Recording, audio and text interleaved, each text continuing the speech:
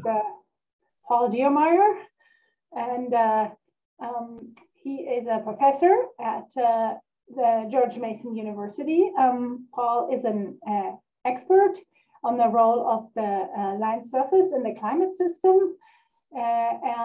He's interested in the development and application of land surface model as he studies the impact of land surface variability on the predictability of climate and interactions between the terrestrial and atmospheric branches of the hydrological cycle. Paul, we're looking very forward to your talk, and it is so nice to not only look only at the ocean and the atmosphere, but also the other components which do play a role in S2S predictability. Go ahead, Paul. Thank you, Judith and Anish, again, for giving me a second chance to speak. Hopefully you see the full screen presentation. I trust it's working all right. I'm going to end up in very much the same place as the questions that Andy just answered so well. So, but the starting point, just as a reminder to the students, I know it's been 4 weeks now, there's been so much coming past you, just to kind of reorient that for the land surface, what we're really looking for here is when and where is the land surface important to atmosphere, weather, and climate, because it's not important in all places and all locations, and all times. It's very similar to EMSO, to the El Nino phenomenon. You can think people, even the general public now knows to sort of pay attention to SSTs in the tropical Pacific, that somehow that has some connection to weather and climate all over the globe, over the US, especially in the winter time, right? That's something that we really focus on, and maybe not so much in the summer. It's kind of a similar situation with the land surface, but the pathways are a bit different. In S2S forecasting, subseasonal to seasonal climate anomalies are driven by, as you've been hearing for weeks, these sort of persistent large-scale circulation features. That's what we really hang our hat on. It's really these long atmospheric waves that have remote sources from the MJO or from the tropics, or even coming down from the stratosphere, communicated, as it were, to where we live, which is basically most of us living on continents. We're not living in the middle of the tropical Pacific Ocean. Where we live on continents, it's Rossby wave propagation, right? That's carrying the signal to us. And so predictable S2S phenomenon are sort of delivered by the atmosphere to where we live in much the same way that you might say, you know, a freight company is delivering your Amazon order, or that your internet service provider is delivering you data to your house. So if we think of this analogy, then we can think of the atmosphere as being that sort of large scale shipping, but then like communications or shipping, where things often break down is that last mile, that last kilometer to your house, right? Once the package is in your neighborhood, 30% of the cost and most of the failures in this kind of shipping or in ISPs occur in your neighborhood at that final step to the customer's door. And so this is a very similar analogy that we would post for forecast models. If the land surface in your neighborhood, in your country, in your state, in your continent is poorly initialized, or if the coupled land atmosphere processes are not well represented, then the delivery breaks down or is lost or is garbled. And so we've kind of transitioned from this fluid dynamics picture with the atmosphere down to something local that's a lot more thermodynamics that we're talking about with the land surface and the atmosphere above it. And it becomes much more of a regional thermodynamic problem. So a quick review, a quick reminder, kind of where we stand right now. About 20 years ago, the Glacé experiment revealed this notion of hotspots of land atmosphere coupling or feedbacks that tend to be in these transition regions between arid and humid locations.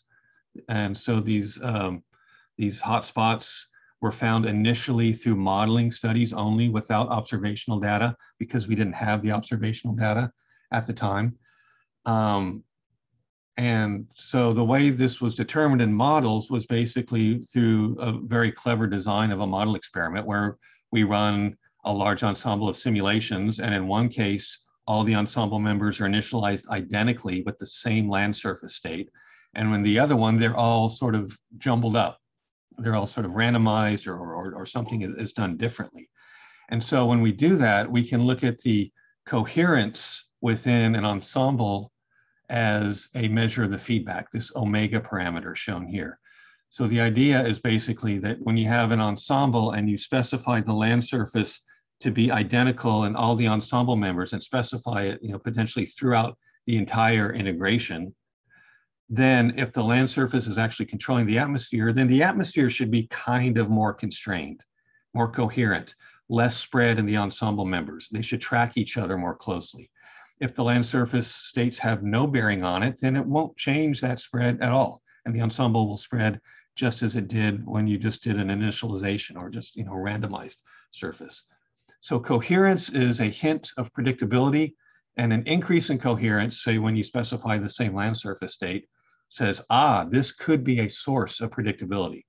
And this coherence then can potentially carry the signal in time to these subseasonal to seasonal distances. So in our glossae case, this omega increased the spread. When you increase the spread in land surface states, it increases the spread in your ensemble forecast. And that was our clue. That's basically what this map is telling us. A quick reminder just on the processes. We see this as links in a chain. So for instance, the little pseudo equation at the bottom there, if you have an increase in rainfall, then you're going to have an increase in soil moisture. That has the potential to lead to increase in evaporation. More moisture in the atmosphere might lead to more increase in rainfall or sustaining the rainfall. That's the positive feedback idea. And what we talked about before was when you have a high positive correlation between soil moisture and evaporation, that means you're in a moisture limited regime. Variations in soil moisture are controlling the evaporation. When you have an energy limited regime where you have a lot of water in the soil, but maybe not enough sunlight, it's not warm enough, then it's actually the energy availability that's the limiting factor. And that's what controls evaporation. And then soil moisture is kind of along for the ride and it becomes negatively correlated. That's what we see in that middle panel. But for that to get communicated to the atmosphere has to be ready and it has to play along. And so the atmosphere has to be in a state where it's responsive to a change in surface fluxes. And if all the pieces of the puzzle are in place, then that's when soil moisture can control things like boundary layer depth, cloud formation, and the amount of rainfall. We saw that sensitivity does not occur in all ranges of soil moisture. There's a particular range where we have a lot of sensitivity that's kind of outlined in red here, kind of moderate amounts of soil moisture in the soil, not too wet, not too dry, Goldilocks sort of zone. Above some amount, the moisture in the soil is so high that, again, evaporation levels off. All the variation in evaporation is about the energy availability, not the water availability. And likewise, at the low ends, we can shut down to a point where there's basically no evaporation. And again, this is all thermodynamics. It's not dynamics. How these feedbacks occur is through this pathway. And as soon as the sun comes up, you have energy potentially to evaporate moisture. So if you're in that red box, then you're sort of ready to go. The slope of that line is the sensitivity. The stronger the slope, then the more surface fluxes change with the change in soil wetness. And we pointed out before that the atmospheric part also has different ranges of response. And again, kind of the medium range of evaporation is where precipitation seems to be most sensitive. Again, not too hard, not too soft. The bed is just right for Goldilocks. Glossae 2 was our prediction version of Glossae, not a predictability experiment, but actually doing hindcasts. It was kind of like S2S before S2S prediction project. And so what we saw there was that realistic soil moisture initialization improves the forecasts. And so what you see on the right here is temperature prediction skill. The dots are significant areas. Yellow is good. Lead time is the different rows. But here I'm also showing that the extremes really contribute to prediction skill. So when we look at the extreme terciles or the quintiles are on the far right, the deciles, the top 10% wettest and driest soils are contributing almost all of the skill that we see in the whole range. Just like a strong El Nino or a strong La Nina is where we get most of our seasonal predictability. When the El Nino is weak, it's hard to get a forecast. Same thing applies for soil moisture. So the skill impacts are also longer where there's that memory, where there's that persistence of a soil moisture anomaly. It just happens to turn out over North America that the hot spot where the coupling is the strongest is also a place where the memory is weak. So we see in these maps that the Great Plains kind of fades away after 30 days, 45 days, and is no longer an area of predictable temperature. The coupling is strong there, but the memory of the soil moisture anomalies just isn't there. Okay, so this all affects prediction skill in Glossary 2. And as we said before, a quick reminder, if you're in kind of a dry area where it's typically kind of too dry to have much evaporation and you have a wet spell, oh, suddenly you've moved into that sensitive range. Likewise, if you're in kind of a wet area where it's usually too wet for the variations in soil moisture to affect surface fluxes and have the response, but you go into kind of a dry phase, oh, now suddenly that area is in a sensitive regime. And so in each case, if you're in that area with the strong slope of surface fluxes as a function of soil wetness, then you can have land-atmosphere interactions and potential predictability and potential prediction skill to harvest. A great example of that wet area getting dry and suddenly being able to give a feedback is what we saw in Northern Europe in 2018 during the drought and heat wave in that region. And we saw this plot before too, a couple weeks ago. The temperature extremes, in this case, it's the fraction of days in May, June, and July, August of 2018 that were among the 5% of the warmest days for the whole 40-year period leading up to that time. And in the bottom, it's for soil moisture, although we're taking the top quarter, the top quartile, instead of the top 5%. And what we said was that there is kind of on the bottom of that scale, there's the place where the evaporation basically shuts down and any energy, any net radiation at the surface goes into sensible heat flux and just gets pumped right back into the atmosphere as heat.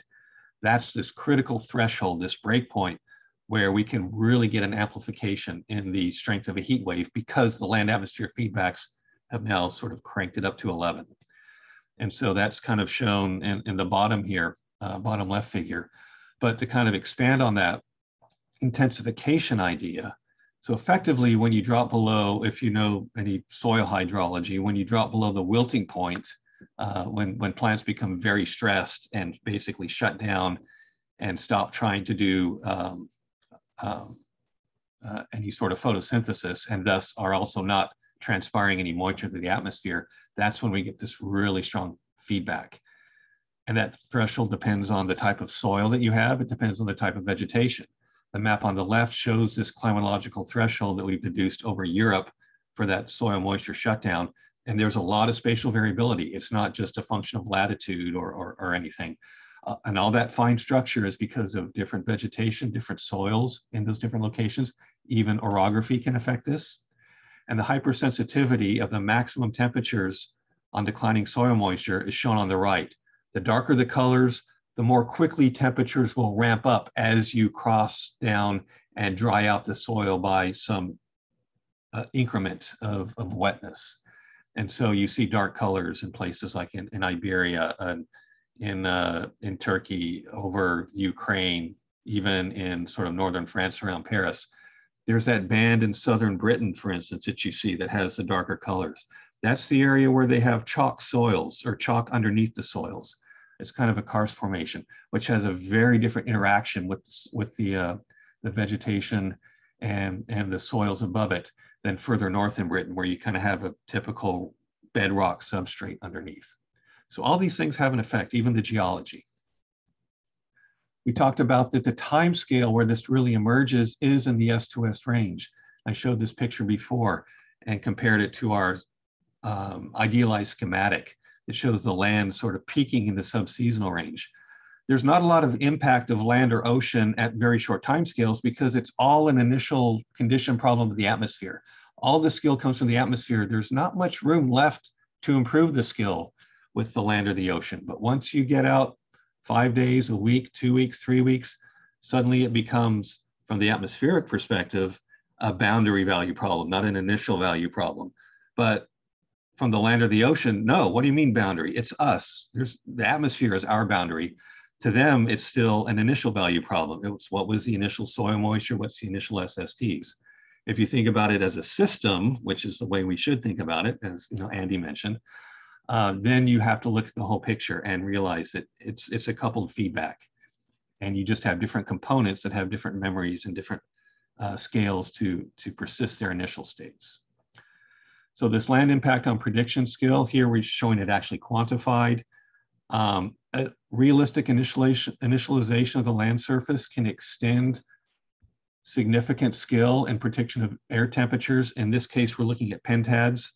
What we see here is that how many pentads is significant skill extended beyond what we had before by using the right land initialization instead of, say, random or climatological initialization.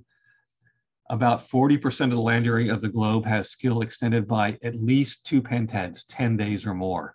About 80%, at least 5 days or more extended by doing these pentad averages, which suggests neglecting initialization is going to be a big problem for forecast skill. And we can also look at it kind of the way the CPC always looks at, monthly chunks. If we look at month 1, month 2, month 3, then we see a similar picture that 30 to 50% of the globe has skill extended by at least 1 month, looking at temperature and here also humidity. And dry season subtropics, 3 months or more. And this is with the old CFS version 2, which is not a state-of-the-art model. It's a really kind of an old beater of a model at this point. It's kind of been in use for nearly 15 years now. The new UFS model that's being developed has a potential to improve upon this by improving the models as well, not just the initialization. Let me skip this one. I want to get to the initialization question. Assimilating soil moisture. This came up in the last couple of talks about soil moisture. So this is actually showing information content. This is from information theory of soil moisture in these different products. The x-axis is called metric entropy. If it's really high, then you basically got noise, random noise. If it's really low on the left side, 0 means it's periodic. And somewhere in between is kind of a mix of the two. The y-axis is the complexity in the signal. How much information content is there? And what we see is that in situ measurements of soil moisture outlined here in blue, what you have is our kernel density, our high blob here is really, it's not too noisy, it's not too periodic, it's got a lot of information. When we look at the models, they kind of replicate that to some extent. They're a little too periodic, a little too deterministic. Our models, they tend to have trouble expanding and getting the whole envelope. But what we see here is that the satellites, the old satellites that we used to have for soil moisture, which were not purpose-built to measure soil moisture, mostly are just noise. There's not a whole lot of information in them. The SMAP satellite from NASA, soil moisture, it's still got a lot of noise, but man, it looks so much better. And in fact, the information content looks very useful and much more comparable to in situ measurements, which is really giving us a lot of promise for initializing the land globally. A lot of forecast centers already do land data assimilation of satellite soil moisture data for initialization. ECMWF did this starting with ERA 2 and does it operationally. So does Meteo France does it, KMA does it, the Environment Canada does it. Some places don't do it, NCEP. It's going to be a couple of years before they get their system going, but eventually that will come in. Okay, so to wrap up, land models and atmosphere models have been developed separately and sort of plugged together. It's a system. We need to consider model development as a system. The coupling is very important. It's important for predictability and prediction. Until recently, we didn't have a lot of data, either the in situ or the satellite data, of good enough quality, of good enough coverage to really do this sort of validation. But now we can, and now we're starting to do that. And so this is a picture I like to show. Nature, land and atmosphere are involved in this beautiful, elegant dance going back and forth. And our models historically have not represented this in a very elegant, realistic fashion. But now we have a chance to model nature much better and improve our S2S predictions, which is really where the land could have a lot of impact because it is a coupled system. And I will stop there. Oh, one thing, here's the references that were cited in the previous slides. Thank you. Thank you very much. Very comprehensive, very educational. Thank you so much. I have a question, so please post your questions or raise your hands. But I wanted to ask you about uncertainty. So yes, we often have that problem in the atmosphere that we're under dispersive, and that problem gets probably worse on the S2S scale. And I was wondering if you could say about the uncertainty sort of in the land parameters, and if you have enough observation to constrain them, do you have that same problem of under dispersion? And in that context, can you talk a little bit about subgrid scale heterogeneity? yes. Wow, that is a lot in that question. Yes, absolutely. Yeah, under dispersive is the right term, and we have exactly that same situation with the land surface. Parameter choosing is a big problem, as is the case with, say, rainfall data and so many other things. We have a lot of information in the developed world. So, Europe, North America, East Asia, Australia, we have a lot of good data on soil parameters, in situ that have been gathered and so forth, and vegetation. We don't in a lot of parts of the world. We have to rely on satellites to give us the global coverage. And then there's the usual problems of interpreting the satellite data, although some clever people have worked out ways to try to back out the kind of information we need from the variability they see in long satellite records. But it's still a little bit kludgy in that regard. One thing I didn't point out, but is relevant to the heterogeneity, is that when we do the in situ validation, that's a site. And even if you have a flux tower, that flux tower kind of has a footprint of at most a square kilometer, usually on the areas of, thousands of square meters, which is much smaller than any of our model grids. So there's also the concern about scale. And heterogeneity is always an issue. It doesn't matter how fine you go with your model, there are always scales that are finer than your highest resolution. And for the land surface in particular, surface heterogeneity can drive mesoscale circulations, which can contribute upscale to a lot of what we see at the grid scale and are simply not resolved in our climate models, especially. Getting to these convection permitting or cloud permitting scales of models has a lot of promise, is going to help quite a bit, but there's still heterogeneity below those scales potentially that could be important. And we have actually right now a CPT climate process team project with NOAA to look at heterogeneity in the land surface and how that affects the atmosphere. Actually, two projects. There's another one that looks at heterogeneity in atmospheric radiation and how that affects the land surface.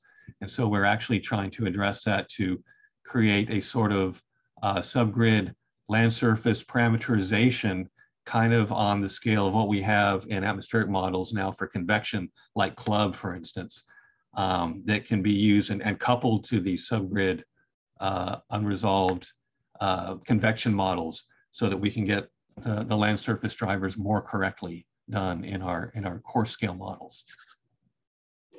Yeah, and if I might comment, I've been involved in a few collaborations with NOAA where we looked at perturbing the parameters in the land model in a hurry at the time, and unfortunately we introduced huge biases when we perturb things like hydraulic conductivity. And so in our experience, it was beneficial to perturb the initial condition, but not to, the idea was representing subgrid scale heterogeneity. The bias was just too big to be more beneficial than the representation of uncertainty. Jan has a question. Please go ahead. Yeah, thank you very much for this very interesting talk.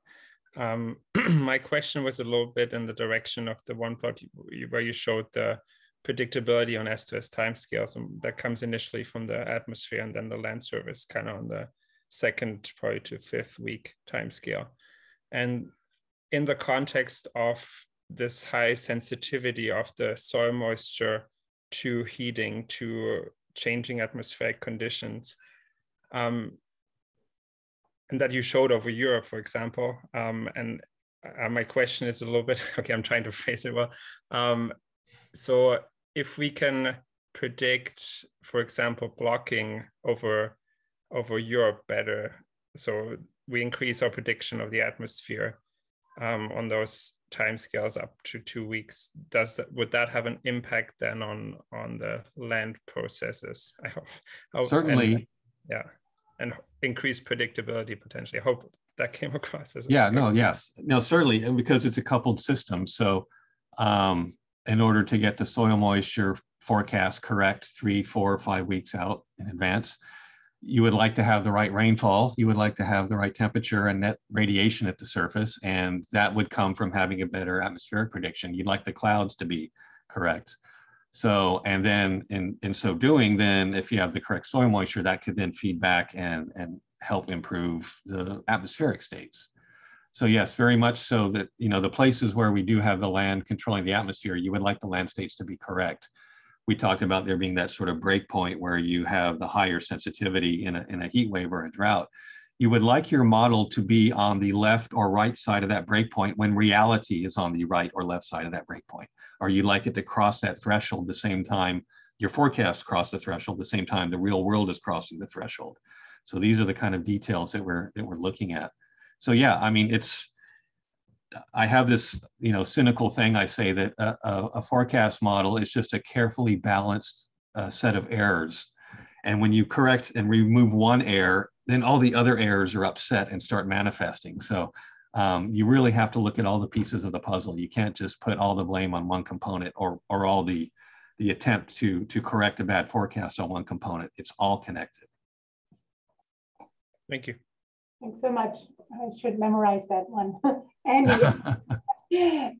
go ahead. Yeah, I have a question back related to your coupling work. And first of all, very nice presentation. It's always interesting to see this, even parts I've seen before. So enjoyable. So in the coupling aspect, you mentioned that one of the key pieces is that memory, you know, where you have strong coupling and where you have strong memory. Right. You need to predictability. But do you think that our models are evaluated to see if their memory is correct or not? I mean, do we know that they tend to have good memory due to whatever parameters and configuration? Yeah, no, that's something that we're starting to look at. Or I should say starting. We've been doing this for some time. Where we have in situ soil moisture measurements, we have been evaluating soil moisture memory and comparing that to models. Again, where are most of the measurements? It's in the US, it's in Europe, it's in Australia, it's in China. Places like sub-Saharan Africa, where soil moisture is such a critical component, we know from modeling studies, we don't have data in those locations. We've got some satellite data now. SMAP has only been up for 5-6 years now. So it's kind of hard. We're just sort of barely getting to the threshold where we might start to have enough data to hang some significance on that. I think as time goes forward, we'll be collecting more and more satellite data, and we can make a better assessment of memory. But yeah, persistence of anomalies is a problem. Oh, and one problem with the satellite I didn't mention, these microwave-based satellites, is that they're only seeing a couple of centimeters of the soil. And if you got much vegetation at all, they're really just seeing the water and the vegetation and not even seeing the soil. So what's going on subsurface is much more of a mystery and not easily addressed by satellite. So, yeah, as you well know. Great. Anish, is that a new hand or the old hand? It's a new hand. So yeah, my question is, I was recalling the study from GFDL. I think Gabe Becky and group had the study on the ENSO teleconnection in the 2015-16 case, and how the teleconnection was not the canonical teleconnection on the Western US, that the Southwest US was not wet, and the opposite in the Pacific Northwest. And they showed that the land initialization on the seasonal timescale played a big role in getting the teleconnection right, at least with the GFDL model, right? I was wondering, so how much is the land surface, land atmosphere coupling a function of the regime dependence, especially over Western US? And do we understand that fully on how much it modulates the ENSO teleconnections into US? Yeah, I don't know about that. That's the specific case of the Western US, but certainly, yes, that has to do with the thermodynamic state of the atmosphere and whether it's responsive to variations in the land surface. And that can be controlled to some extent by whether you're in a ridge or a trough, for instance. They're going to have different responses, different stabilities, different profiles of moist static energy or dry static energy. So yes, it is all connected. And furthermore, some of these large land anomalies, large in magnitude as well as extent, particularly when they are over elevated terrain, such as, well, in the US it would be over the Western US, over the Rocky Mountains, or the canonical example is the Tibetan Plateau.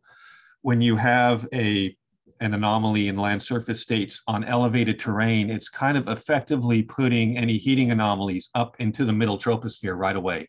So it's kind of similar to having an El Nino signal. And there can be a lot more response to the atmosphere and teleconnection patterns from the land surface anomalies in those locations. Yeah.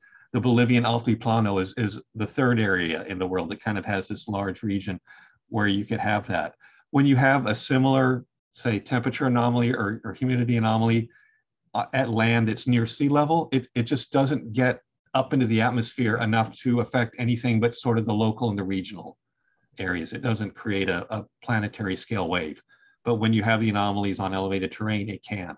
So that's another thing that's actually relatively new. Just in the last few years have people started looking at that. And there's an LS4P project that Yongkang Shui at UCLA is leading that's really looking into that and doing some really interesting modeling studies. Okay. Great, thanks. Thank you. Other questions? Okay, I don't see any hands.